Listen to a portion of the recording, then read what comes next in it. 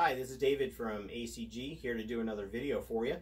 Today we're going to do a video on how to connect a second monitor to a Dell Wyse 5070 thin client. The Dell Wyse 5070 thin client is intelligent enough to know which monitor is the newest one and which one may be a little bit older. As you can see here, I've got three different monitor setups. I've got a newer monitor on the left and a little bit older monitor on the right. You're going, Dave, how do I tell which one's newer and which one's older? Well, you'll see that the bezel around the monitor on a newer one has a very thin bezel, whereas on the monitor that's a little bit older, it has a little bit thicker bezel going all around the pane of glass. So I'm going to show you here how to connect that monitor. So the first thing I want you to do is go ahead and power down and shut down your Dell Wyse thin client so we can get the monitors connected.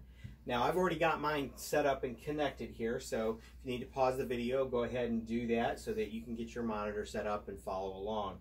Now I want to show you that the Dell Wyse 5070, you're going, Dave, how do I tell? Well, at the bottom of the Dell Wyse 5070 thin client, you're going to see that it says Wyse 5070 on the bottom below that sticker. Now, one of the things that I also want to show you is you're going to need to know which display port to connect to, and we're going to show you that here in just a second as well. Now, on the bottom of the Dell Wyse 5070, you're going to see that there's two display ports on there. Display port 1 is on the top and display port 2 is on the bottom here. So you're going to need to know that for the 5070. Okay, so I've got the monitor set up.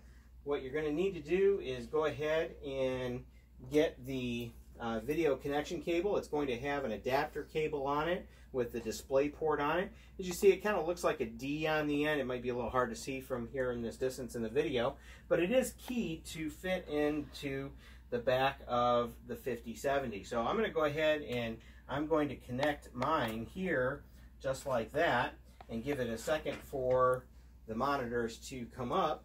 When they come up correctly, you're going to see that your icons are going to be on the left hand side, and our monitor orientation for our mouse is going to be able to go left and right across the panes of glass between the two monitors.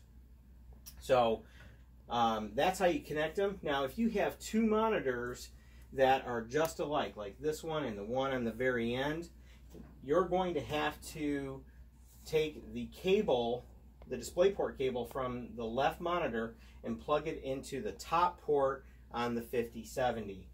The monitor on the right, in that, you'll plug that into port 2, which will be on the bottom, port number 2 on the 5070. Now I want to explain to you that with the Dell Wyse 5060, some of you may have this device, and that on the Dell Wyse 5060 device, the display ports are on the top of the thin client, and you'll see that port number 1 is on the bottom and port number 2 is on the top. So it's just the opposite for the Dell Wyse 5060. So go ahead and get that connected. If there will be instructions in the box with your second monitor, follow those instructions please, or follow along with this video.